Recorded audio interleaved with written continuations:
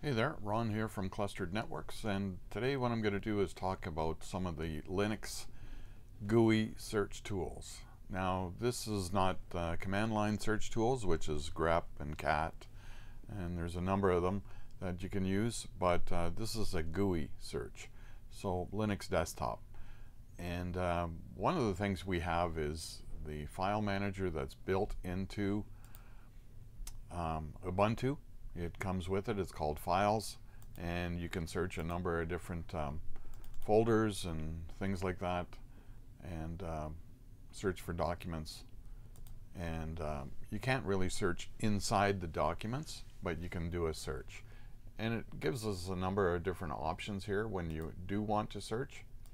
You know, you can search for certain dates. You can search for MP3 files, MP4 files, whatever you're looking for. But there's some other search tools that are really good as well. And the one I'm going to look at is called Catfish. And the reason why I like that is because it does much more than what the default file manager does in Ubuntu. So Catfish is a handy file searching tool for Linux and Unix. The interface is intentionally lightweight and simple. Therefore, it's faster than the files manager that's built into Linux or built into Ubuntu desktop. And it gives you a bunch of different basic options. And I'm going to go through some of those options now and some of the things that I like about it. So if you're searching log files, you can actually look inside the file and do a search. So I'm going to open up my Catfish here, and as you can see, if we look at the version is 1.4.13, and we can have different settings in there. So you can have the sidebar on or off. I like it on. We can show hidden files. We can search the file contents is one of the things I'm going to look for. So what I'm going to do is, first of all, go into modified search, and we'll go into a folder.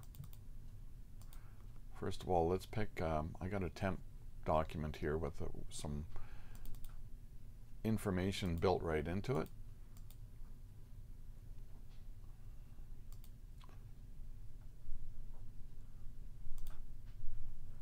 So we'll go into documents, into temp.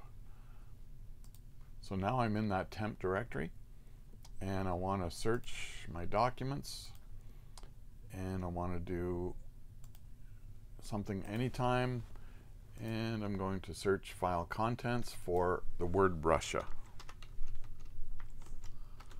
And as you can see, I've got a document here that's called catfish.txt, and let's open that file up.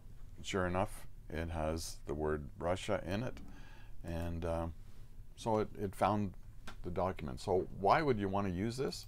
Well, as mentioned before, if you're looking inside log files and you're looking for perhaps maybe an IP address or maybe a certain error code that you're looking for, you can actually look inside the files rather than just looking for the files.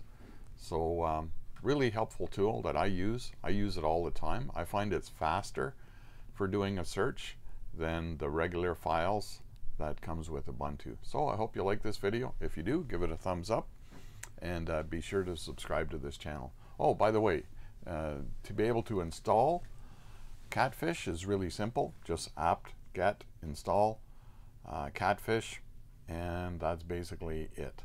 It just installs, and I'd rather using the apt rather than some of the other package managers. I liked apt better than some of the other ones anyway. So anyway, hope you like this video. Thanks a lot.